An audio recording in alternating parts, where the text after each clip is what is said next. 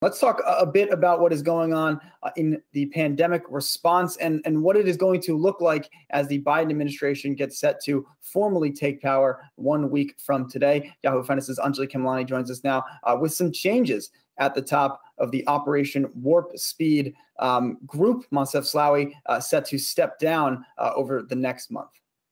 That's correct, Miles. We knew that this was coming, but we didn't quite know what the extent of it would be in terms of whether or not Monclef Slaoui would be kept on as a consultant for several weeks after the transition period. But we heard yesterday from him, actually, that he is, in fact, submitting his resignation, which includes a 30-day notice period. So he will be on past Inauguration Day just to help turn over Operation Warp Speed to the new administration.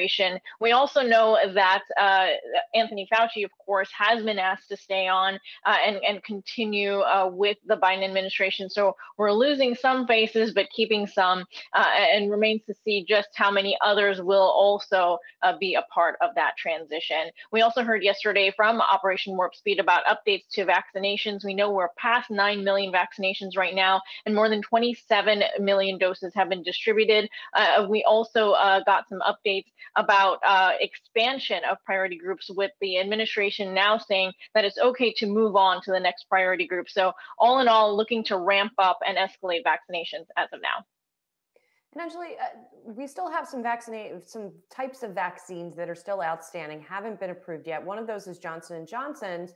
But there's some news this morning that the company might not have as many doses as some of the other companies. I mean, all of the companies had been ramping up production even before they got approval. What's going on in the case of J&J?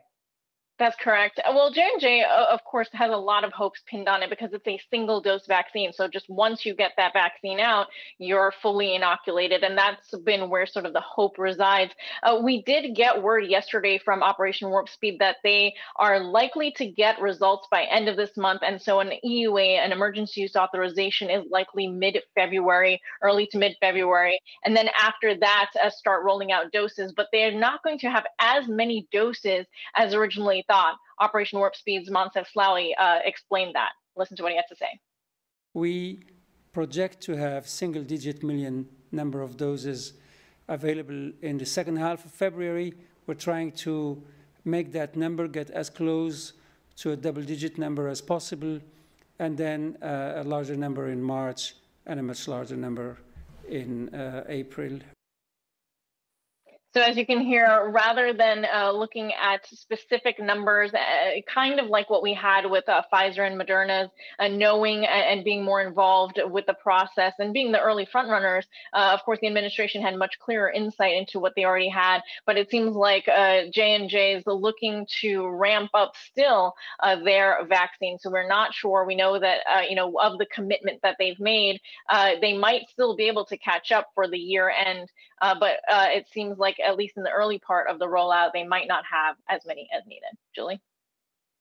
All right. Yahoo Finance's Anjalee Khemlani with the latest on everything going on in the COVID response. Anjalee, thanks so much.